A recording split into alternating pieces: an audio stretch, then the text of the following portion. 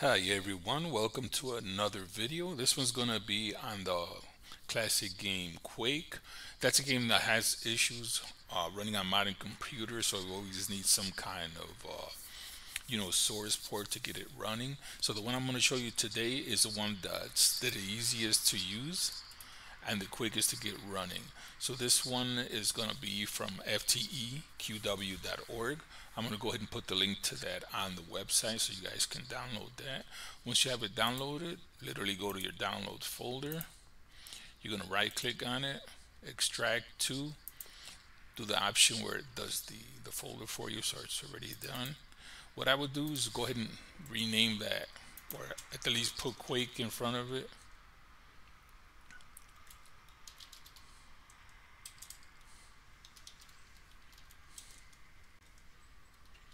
Alright, and then once you have that done, you're going to open the folder that has the original game in there.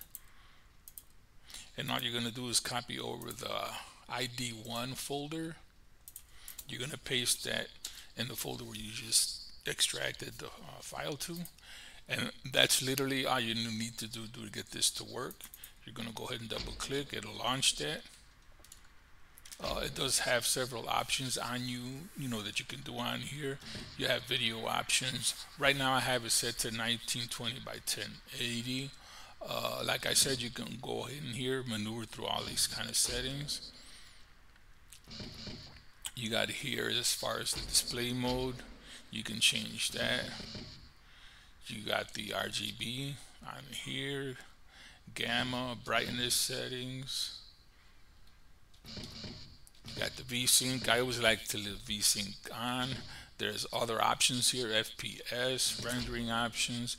These are all things you can go in there and change to your preference, but I'm going to go ahead and leave those alone for now. So I'm just going to show you how it is basically with the default settings and 1920 by 1080. So I'm going to go ahead and do a quick speed run here of the first level.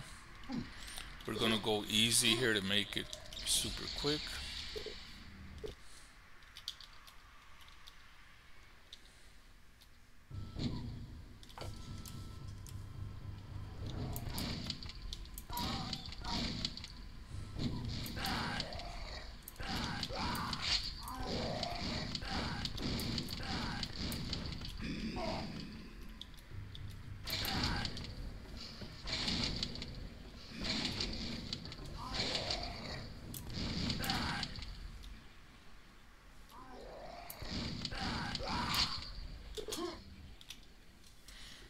So as you can see, that ran super well. So that's going to go ahead and be the end of this video. Now I am going to make more videos because this does have support for the Mission 1 and Mission 2 packs for Quake 1. It'll also run Quake 2 and various other games. So I will be making different videos on this source.